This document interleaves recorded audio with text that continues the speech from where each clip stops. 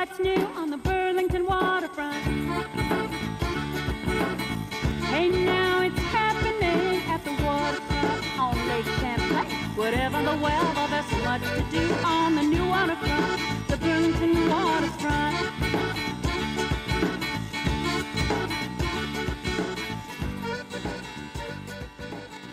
Good morning and welcome to my show on the waterfront. My name is Melinda Moulton and I am your host. And today I am so excited to talk to Tori Jones, who is the Development Director of ACLU Vermont. Tori, how you doing?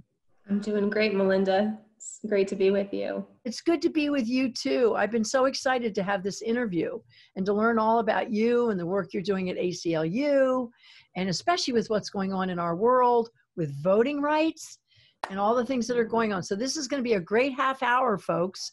And so thank you for tuning in and for learning about Tori's story and all of her great work. So let's just start right off with Tori. Tell me a little bit about your life. Where do you hail from? A little bit about who you are.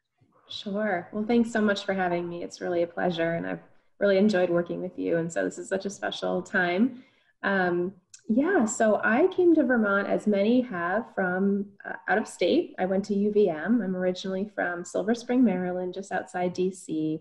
And I'm a child of two public educators. My mom was an early childhood interventionist, and my dad was an elementary school principal.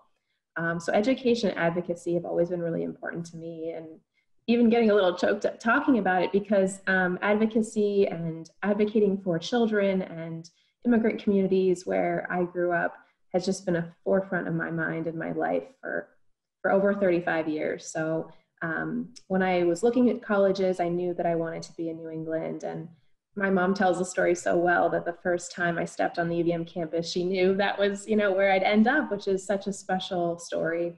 I had a wonderful experience at UVM. I can't say enough things. I was a graduate of the Rubenstein School of Environment and Natural Resources. That was a transformational experience for me. And I spent my time actually on my thesis. This is a common thread, throughout my life, where activism is important to me and what has led me here to the ACLU. I focused my thesis on the demilitarization of Vieques, Puerto Rico. And a lot of people think of Puerto Rico, yeah, it's a U.S. territory, beaches, really nice place to vacation. But a common tale that people don't know about is a lot of islands and territories across the globe have been used for military testing facilities. And Vieques, Puerto Rico is an island off of the mainland of Puerto Rico. It's an archipelago. And I went down there with a group of UVM students several times to do research and talk with community members and understand what this militarization of their homeland and their island meant to them and what they experienced. It was militarized for over 50 years. And people relocated from World War II up until the second Bush administration.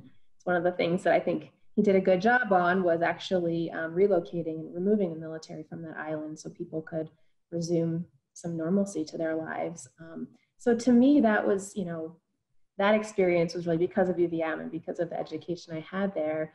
And activism was always something that was important to me growing up outside DC, going to rallies, going to protests, the Iraq War, the Million Mom March, all of these things that I did with my parents and my community growing up. And so Vermont was a really special place for me, and I've actually been here ever since. My first job out of UVM was working for Congressman Welch.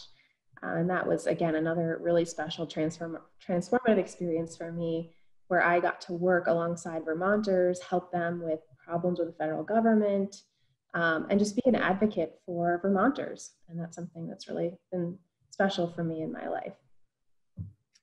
What a beautiful childhood and growing up experience you had with two educators and then coming to UVM, going to all the rallies and becoming sort of radicalized. A little bit. All the things that are right. And then working for Peter Welsh. Talk to us a little bit about that experience of working with Peter, who is trying so hard, in the House to create the change that we need for our world. Talk a little bit about working for him. Yeah, I have to say that, Congressman Welch is one of the most empathetic and supportive people and leaders. We're so lucky to have him in office. And I was 22, right out of college, and experiencing the professional world, and a very serious, important job right off the bat. But it was really grounded in, authentic support and communication with Vermonters. We were in the Burlington office, so we were doing most of that casework and advocacy with, organizations and towns and individuals, and our DC office was focused on the legislative side. But I was able to travel with Congressman Welch across Vermont in communities. We set up Congress in Your Community gatherings at general stores and farmers markets and town centers, and really getting to know what Vermont was all about. And I certainly know that my experience in Burlington at UVM was limited, and so being able to travel to all corners of the state and hear what Vermonters were experiencing really, again, helped me.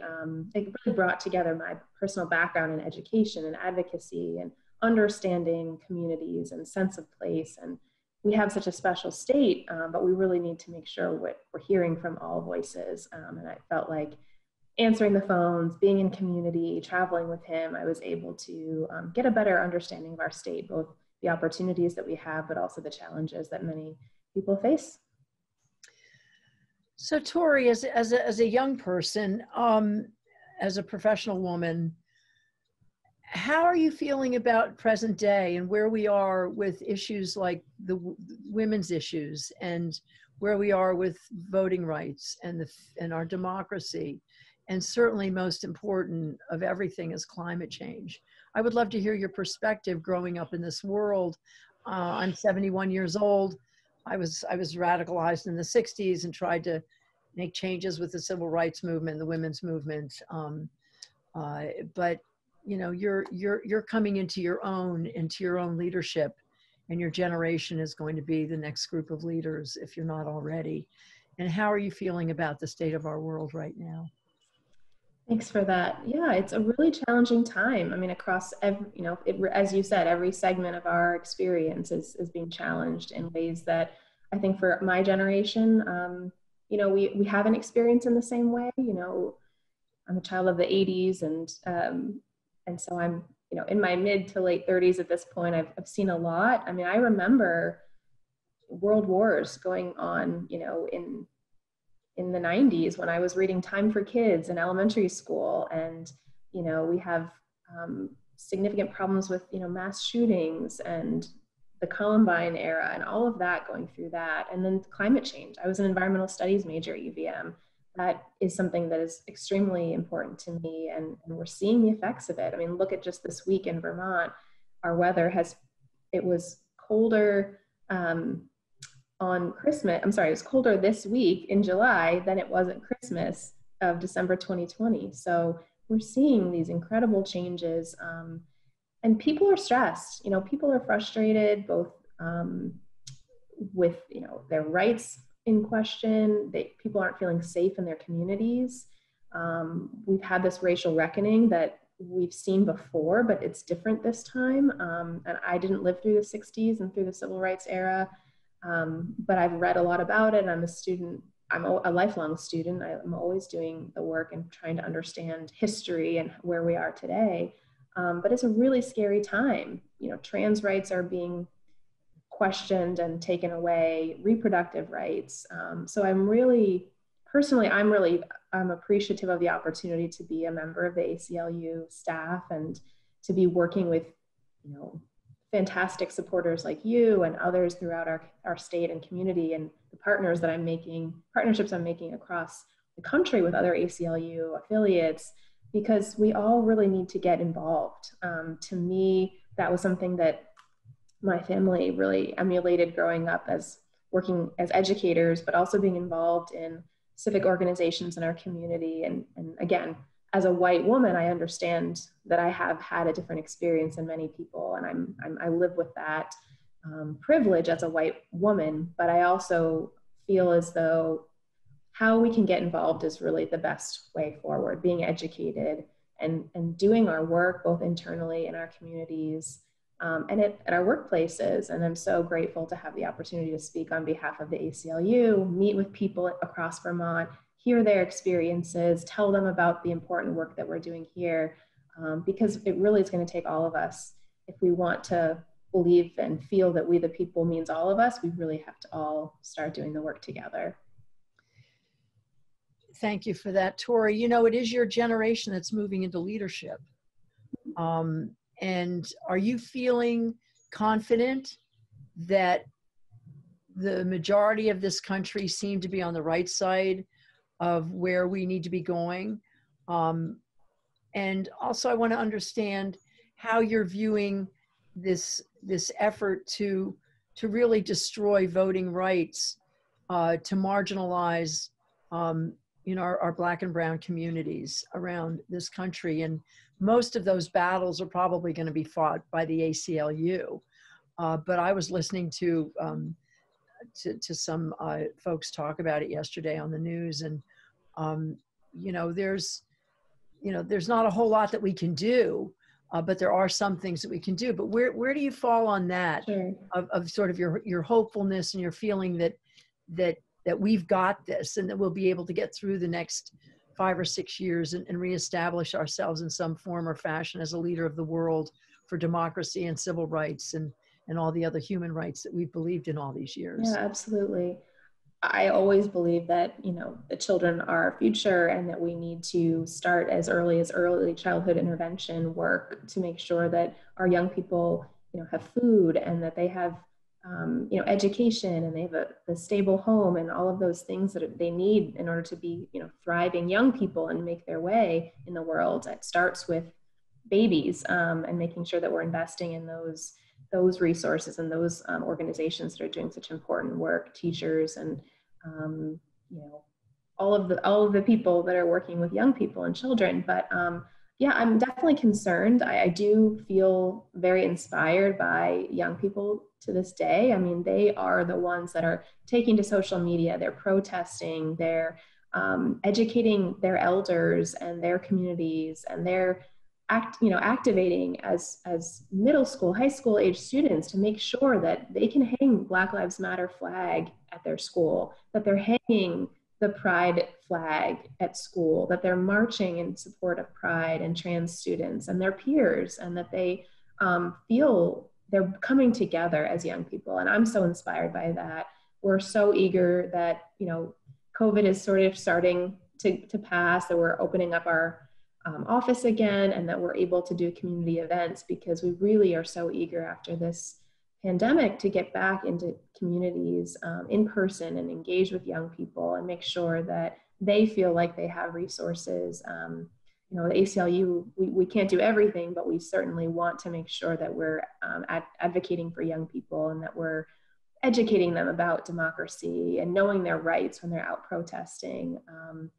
There's a lot of work to be done, but it really, as I said, it's going to take all of us, but it also is going to take maybe some of our elders, our more senior leadership folks, to look out at the crowd, look out at the younger generations, whether it be my generation that is up and coming and rising and taking on those leadership positions, certainly, but looking to our young people and asking them, like, what's going on in your world? How is this affecting you? What can we learn from those different voices? And so it is a scary time in many ways, but I'm always inspired. I was just watching the news last night, and I saw that the president of the American Federation of Teachers was on CNN talking about, her concern with this critical race theory and banning education, our history in schools across the country. Even New Hampshire, our neighbors to the east, are experiencing that. That bill just passed, and their governor signed it into law. And it's such a disappointment, and it's terrible that we're not able. Some places are fearful of and preventing educators from speaking about our past, about white supremacy culture, about slavery and racism. And it's so important that we honor, we recognize the past, we learn from the past, and that we take those learnings and lessons and do better, and make sure that we are upholding the Constitution, and that we live in a place that's just and inclusive of all. Well, that's white supremacy in its worst form right there. And it's also the beginnings of fascism. I mean, just follow the fascism playbook, and everything that's going on is sort of this, putting into place the recipe. I don't even want to call it a recipe, more of the, the witch's brew, or although I love witches. Yeah, something is definitely stirring, and it's very unnerving and disconcerting. Very but I can go for it. Well, unsettling, and my generation was a radical generation. I mean, we were only 17% of our generation were part of that movement, and now we have 60 to 70% of our country that's part of this movement. So there's more people actually in this country that sort of believe in the right direction. Where back in my day, it was only 17% of my generation that were part of the 60s revolution. But did you study civics in school? Did you have civics classes when you were in? It wasn't civics. I actually had a pretty lousy U.S. history class in 9th grade. But we had history throughout my public school education, and we really didn't learn about civics enough. And I think it's been a little bit of my own education, and but I absolutely think that there's a need for that, and that the ACLU does a great job of educating everyone about knowing their rights, whether you're out protesting or just living your day-to-day life. What are your rights, and making sure that if that's important to you, that we are protecting civil liberties. Well, and it's so interesting. They can try to stop people from, learning of our children, but with social media, it's not going to happen. I mean, it's out there, and it's really up to the parents to make sure that the children learn. And I think it's horrific that we want to change the history of this country because of basically the white supremacist movement. Yeah, it's really disturbing. But at the end of the day, we have social media. So that we did, if this had happened back it was happening back in my day as well, where they suppressed history, to just skew it in the way that that white people wanted to skew it at the end of the day. But we have social media now, so hopefully we can educate our children other ways, and the ACLU having a role in that is really important. So let's segue. So thank you for that. I wanted to hear your voice. I'm thinking, Tori, I may do a show with young middle and high school students. I may start with the middle school and get some students on my show to see how they're looking at all of this, and that really has inspired me to do that. But let us segue to the ACLU Vermont, which is where you've just started your new job as the development director. And by the way, I want to let my viewers know that I am a new board member of ACLU Vermont. So Tori and I have been working together, and I've been loving my experience on this board. So let's talk a little bit about the ACLU. Tell us a little bit about what the American Civil Liberties Union is, where it came from, how it started. And I think we have probably 13 minutes left of our show. So let's focus on this great organization. Great. Well, and I'll say a lot of people like the ACLU, but when you ask, what do we do? Sometimes people don't really know. So I'm happy to tell you all a little bit more about what we do and what we do here in Vermont. So the ACLU has been around for over 100 years. We are dedicated to advancing the civil rights and civil liberties of all people, all Vermonters, and making sure that we're supporting healthy and vibrant communities and resilient communities statewide. So here in Vermont, we've been a chapter or an affiliate of the national ACLU for over 50 years. And we work to realize the promise of justice and equality for all people, with a special emphasis on marginalized populations and Vermont's most vulnerable people. So the ACLU, as I said, we're an affiliate of the national ACLU. There are affiliates in all 50 states, as well as Puerto Rico and DC. And every day we work to safeguard and strengthen the foundations of our democracy, so the Constitution. We're guardians of liberty. We want to make sure that everyone is protected under those civil rights and civil liberties. And we're the only multi-issue, multidisciplinary organization dedicated to civil liberties in Vermont. We're in courthouses with our legal team. We are in state houses advocating for policy changes.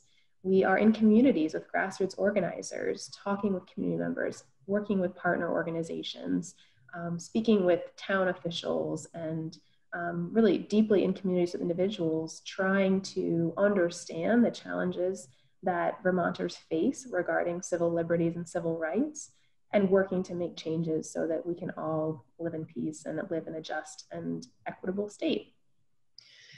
Thank you so much for that. That's perfect. It explains a lot. I mean, basically from my vantage point, the ACLU Vermont helps to protect those who don't have a voice, right? That's definitely one of the major things that we do, yes. Protects the liberties and the rights of people who can't afford lawyers and go off and fight for their rights because they can't. They don't have the resources. And the ACLU steps in and fights that fight if they believe that their liberties are being challenged. So let's talk, a little bit about what are the top few issues that you all are working on right now. Absolutely. And we work on a multitude of issues, and it is constantly changing. And over 100 years as a national organization, 50 years, we've seen a lot, we've done a lot, but we have a fantastic team of lawyers and policy advocates and grassroots organizers and administrative staff and development professionals. Everyone's doing a fantastic job really advocating for these issues. So as far as our top issues right now, we are in the midst of a Smart Justice campaign. This is a national ACLU campaign that is working to reduce the prison population across the country, and specifically here in Vermont, by 50%, and also combat racial disparities in the criminal legal system. I'm happy to chat a little bit more about that in a minute, but I wanted to cover a few more of the issues that we're working on. We're also looking at reimagining policing and what that means here in Vermont. We really want to increase accountability, both through litigation and legislation, and really look at the scope of policing in Vermont and make sure that it's really helping and additive to public safety and supporting communities and supporting Vermonters. And we've seen instances of that not being the case. In Vermont, last year, Vermont passed the strongest use of force law in the country, so limiting the use of force by police against the public, against individuals.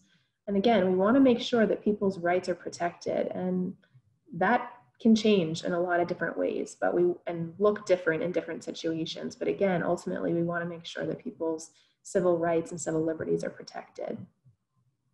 So we do want to reduce the footprint of law enforcement, and we're looking into and advocating for pilot programs in place of police for mental health services. So making sure that in instances where someone might be having a mental health crisis or need someone to talk to, that instead of sending armed police, we're sending in mental health professionals who can de-escalate and support these individuals and support these communities, rather than the impact that police can have that is not always positive. We're also advocates for decriminalizing and legalizing cannabis, marijuana, making sure that we're not imprisoning people who have minor offenses or nonviolent offenses, and making sure that we can support them in their recovery and help them be better community members through restorative justice or other mechanisms that will help return them to the community and be thriving members of our communities. And finally, I just wanted to mention, we're working very closely with Planned Parenthood on reproductive freedom. We're actually starting a campaign this fall in support of Proposition 5, which would enshrine reproductive liberty in the Vermont Constitution.